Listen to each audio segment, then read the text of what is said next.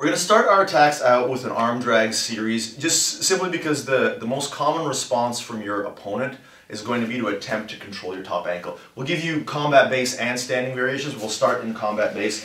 So what I'm talking about here is when I've got my foot anywhere, like regardless of even if I've kind of got it out here, at some point I'm going to want to bring my foot into play and you're going to be trying to grab it. So, and particularly if I'm playing the foot on the abdomen type, like so if you're a little bit more into the knee cut here, like this sort of foot into the abdomen, you're going to be doing that, so it'll be either the foot or the ankle that you'll be grabbing. So I need to have an answer for this, otherwise I'm just going to spend a ton of time flailing about with my foot. So I'm just going to make a wrist grip. I'm trying to take the the bone here that starts my pointer finger and my thumb, and I'm trying to insert that into this divot between like your ulna and your fingers, basically, right? Like kind of like if I was trying to handcuff you really tight. Not that I would ever do that to you, but if I was trying to, that might be where I might put those handcuffs. And I'd be kicking my leg up. At the same time, I'm extending the reverse de la Riva hook to shift your center of gravity. So simultaneously kicking this leg up, and now I'm freed. I've freed your leg. The reason I want to extend this leg is just to keep you going in that direction, because if you're driving into the knee cut and I go like this, it doesn't really help me very much. Like I can try to arm drag you, but I'm just going to pull you into an underhook, exactly. So I just want to make sure that I shift your center of gravity a little bit. So again, you're grabbing, I'm making that grip, I'm extending you away, and now I can come to my drag. And I want to put my chest, ideally, on top of your knee, right? We're going to go over an instance where we're not able to do that, and this is actually going to be quite common because the more aware people are of the arm drag, the more they shift backwards. But normally I'll be coming here, reaching through, you're pretty much going to sit to your butt anyway, because you know that if you don't, I'm going to be jumping on your back. So the common response to the arm drag in scenarios like this, regardless of this guard, butterfly guard, whatever, is most good practitioners will recognize their beat to that angle, and they'll just sit to their hip and play guard. So if I don't do that, if I'm stubborn, if you're stubborn, details on taking my back? Yeah, so I mean, if we ended up here, I just managed to grab your hip, this knee being in the way is a little bit of a problem. So as long as this knee is in the way, I've got to somehow free it. So I can take let's just rotate this way. I can take my left shin and bring it forward as I put my hook in.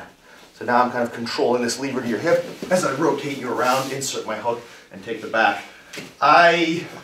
I would say that this is extremely unlikely to happen. Like the back take tends to happen when someone's knee is down from the butterfly guard and I can embrace the knee. That's a realistic back take with an arm drag. With this scenario, we're going to be dealing with either somebody conceding to their hip because we finish at like a pretty rudimentary single, or because the frame is in the way, when I get to this drag position, somebody will drive their knee back in which case I'm going to take them over the head or over the hip to the other side. Both are, like, it just kind of depends on if somebody's driving purely laterally or on more of a 45-degree angle. So because I've managed to push you away when I gave the drag, if you start to come in now, because you're coming out at a 45-degree angle, I'll butterfly kick you over. I retain the wrist grip and the elbow grip because you're going to want to turn in and get on top. So I need to kind of control that. I'm basically punching towards your opposite armpit as I build up and attempt to come up on top. Almost like a Kimura control to stop me. Kind of, yeah. Like with the Kimura control, it's obviously it's a closed circuit, so it's going to be more powerful and stronger. So you have to be a little bit quicker building to your base, building to your elbow, but it's the same basic idea. And then if you were to come across a little bit more laterally, so if I manage to hit this drag, then we end up just kicking the person over and then landing in kind of a knee cut position. I wouldn't necessarily attempt to knee cut here because I could still be just re-dragged. Exactly. What I will do is bring my knee across, move to the 3/4 mount, and attempt potentially to still take your back. But if all we end up with is this, that's still a pretty damn good reversal from bottom guard, sweep, into 3/4 mount. So again, time your opponent and recognize that your opponent could be coming in more 45 degrees towards your shoulder or just more straight across to your hip, and adjust accordingly, using your reverse de la Riva hook now as a butterfly hook to either kick over your head or kick across your hip while you maintain the drag. And you want to try to maintain the drag by keeping your elbow against your partner's wrist like this, kind of trapping it. Like there's a platform arm lock that you can see Marcelo Garcia do all the damn time. It's really effective where he's pinching the hand. It's kind of a similar idea here. I'm pinching, I've got my drag, but I'm pinching my elbow in so that you can't bring your arm back across into an underhook, which gives you that rotational control. So I've managed to gain rotational control. I want to keep it, maintaining that lever to your shoulder, and then whatever I happen to do with my butterfly hook against your hip will depend on whether you're coming forward or a little bit more to the side. Now if I'm standing, does anything change? Yeah, then I'm gonna have to wrestle. So, yeah, so if we end up here and this ends up happening, again, I'm extending away and I'm moving up into single. Right? I have to make sure that I really pull you like forward and then I drive my head into your rib cage, because just like with any kind of single leg attack, you know, like wrestling attack anyway, if you're heavy on this leg when I come up, I've got bad base, I'm just gonna get knocked right back down. So I need to make sure that as I drag you, that I'm driving up, my left foot is going into base, I'm rocking up onto my right knee, pushing your weight onto that side. I should be able to scoop this other leg up, hopefully, but if we end up just coming up and I've got to finish a single, run the pipe, we can kind of go through that. So I'd be here, I'd be coming up, and then I'd end up with my knees pinched.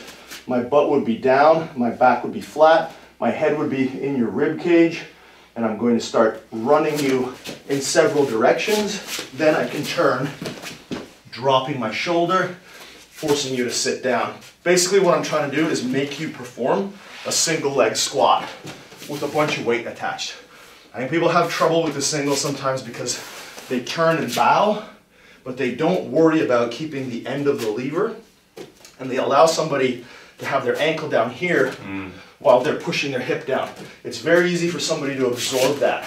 Sure. Right? So if I get myself here and I'm just kind of doing this, and your ankle is dropping down, there's not enough of a shift in your center of gravity, and there's not enough of this kind of cantilever effect. So I want to make sure that this pinch, or even I sometimes see people teach it this way. Hike. Yeah, which I actually think is quite powerful. As I turn and I bow, it's very difficult for you to like have the strength and balance to do a single leg squat dynamically while changing directions. With my foot held up. With your foot held up in the air. Obviously, we can go down kind of a rabbit hole here of different finishes to the single, switching off to the double, high crotch, all that kind of stuff. It's not the time for that, but if you're going to play the reverse de la Riva, you're going to use the arm drag against a standing opponent, you're probably going to have to develop at least some finishing skills with your wrestling.